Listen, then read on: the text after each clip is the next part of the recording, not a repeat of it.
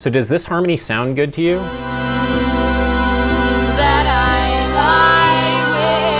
That seems like a subjective question, but for many people on TikTok, the answer is no. And the reason for that is probably because the girl on the left is singing an E natural on top of a C minor chord. E flat is the third of C minor, which violently clashes with the E natural and the harmony, so you get a very dissonant, sour interval, which explains people's negative reactions, right? Well, the story of why some people like this harmony and why some people don't like this harmony is strange and rather unfortunate, because the girl on the left was harassed for posting a fun and harmless TikTok video of her singing. The lesson that we can take from this is that Western European polyphonic aesthetics are being relentlessly upheld as what is good or correct on social media. Let's get into it. This video is brought to you by CuriosityStream and Nebula.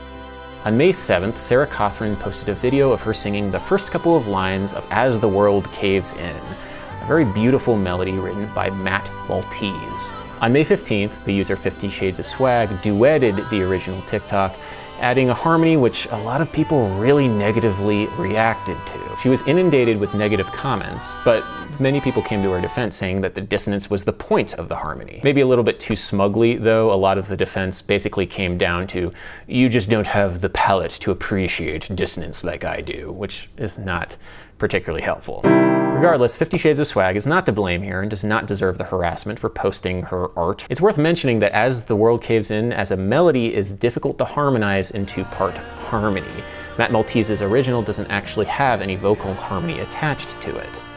The melody emphasizes the third of the key of G major, B, as the chords change underneath it. We start on a C major chord, the 4 chord in the key of G major, but then we go to a C minor chord, which is the 4 minor, borrowed from the parallel G minor. This 4 to 4 minor, C to C minor, has like such a bittersweet affect to it. Part of the reason for that is because the E flat of C minor is the flat 6 in the key of G, what I've been calling the nostalgia note, because it's a note that's used in harmony very frequently in cadences from popular song of the early 20th century. Nostalgia. It reminds us of a time gone by. What's very cool though, and interesting about this melody in particular, is that the melody keeps hitting the note B natural from G major. So on the C minor chord, you're getting that dark pull of the E flat, while the melody is this bright B, the major third. There's like a pull in opposite directions that you feel when you hear the singer sing that B natural on Lie With. Good stuff. This gives us problems though when we go and try and harmonize the melody. When we harmonize melodies, what we're doing is we're trying to find some sense of balance between two voices. And that sense of balance might be a little bit different from culture to culture. Like, consider Bulgarian choral singing, for example.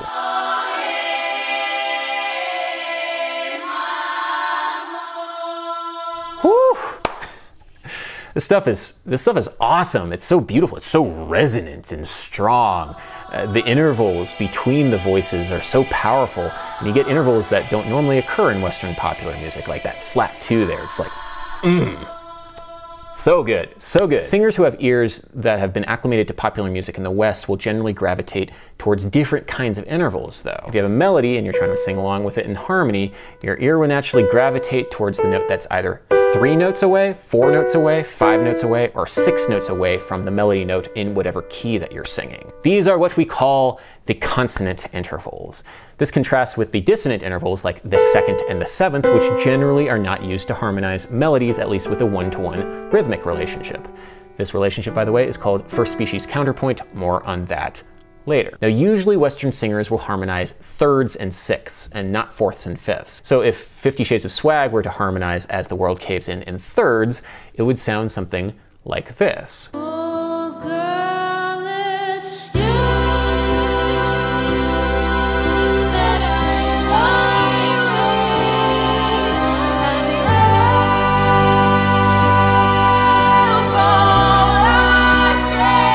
It sounds pretty good, but there are some interesting problems in there. On the phrase lie with, the melody travels from a B to an A.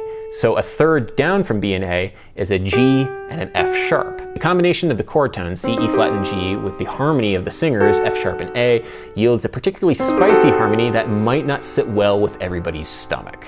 So unless your ears are acclimated to that kind of dense cluster, you won't naturally gravitate towards thirds when you're singing along to As the World Caves In. So 50 Shades of Swag didn't sing in thirds. So what about sixths? What would that sound like?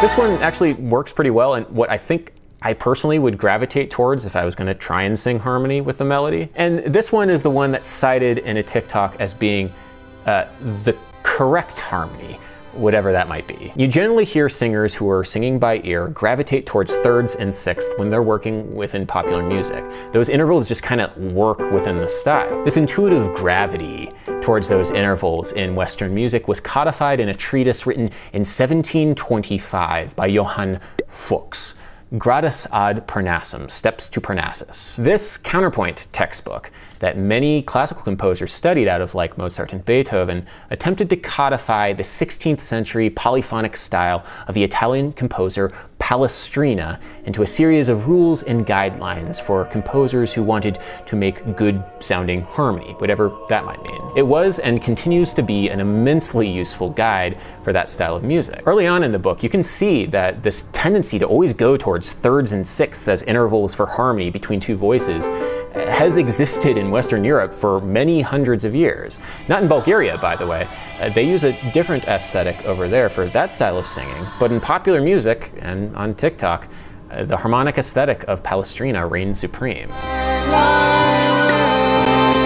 the young lady in the TikTok in question, instead of singing a harmony mostly in sixths, she sang it predominantly focused on fifths. Fifths are okay, but carry with them some problems. This is what she sang.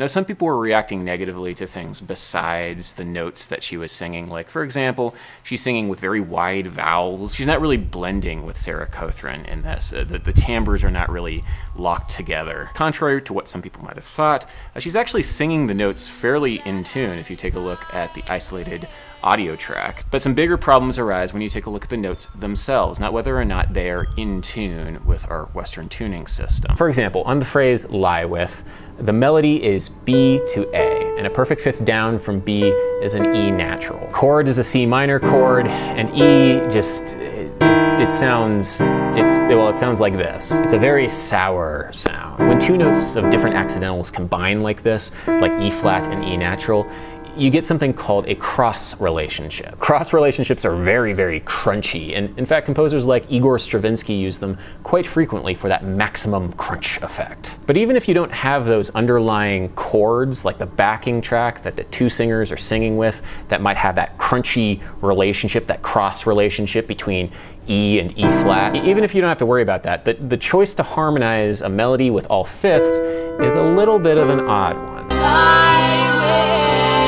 Because of how stable and how powerful the perfect fifth interval is, when we harmonize two voices in perfect fifths, it ends up sounding like the lower voice is the more important one, because the upper voice is in a perfect fifth relationship down to the lower one. That becomes a problem because, of course, the melody should be the more important one. The upper voice is like the melody of the song. Perfect fifths are very low on the harmonic series, and if you need a primer on the harmonic series, Andrew Huang's got you covered, but basically, notes physically vibrate and resonate with each other more if they're in simple mathematical relationships with one another. And a perfect fifth is a very simple and very powerful mathematical relationship. If you have two voices going perfect fifth, perfect fifth, perfect fifth, one after another, you don't get the sense that the upper voice is the more important one,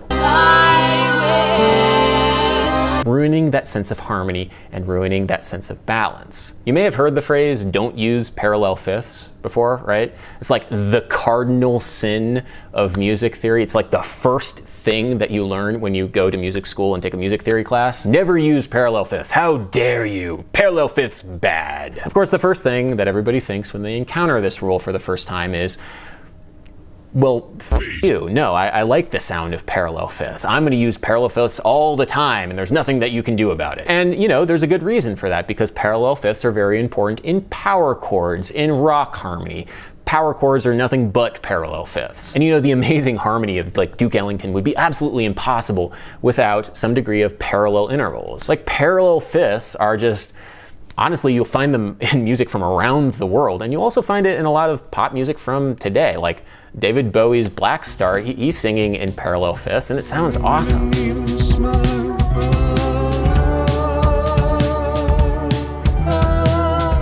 Like, what an incredibly powerful and haunting vocal performance, something that's no doubt aided by the fact that David Bowie is using parallel fifths, going contrary to the common wisdom of Palestrina and Fuchs. So why the hate here? Why was 50 Shades of Swag harassed for using this kind of harmony which doesn't necessarily conform to that style of European polyphonic singing? You know, users on TikTok were not citing an 18th century rule on no parallel fifths to justify the harassment. No, they were just saying that the music sounded bad. And without interrogating themselves on why they felt the music sounded bad, they were, in effect, without realizing it, enforcing European standards for polyphonic aesthetics that were established many hundreds of years ago by Johann Fuchs and Palestrina, like no parallel fifths and thirds and sixths are good. In other words, the style from many hundreds of years ago is the one that's correct. There's, of course, the misogyny at play here, too. This is a young woman who did not conform to what her peer group demanded of her, and as such, she was ostracized for it and relentlessly dogpiled. If something isn't for you, that's okay, and if something doesn't conform to the aesthetics of Johann Fuchs, that's okay too. And in the time since listening to this TikTok for the first time, I've come to actually really like it. You know, in addition to the parallel fifths thing, she's not like blending that well with the melody, but as the user Chicken Thighs mentions, that actually might be a good thing. It feels like they are singing to each other, not together, and I like that idea way more. Oh, girl, it's you that I lie with as the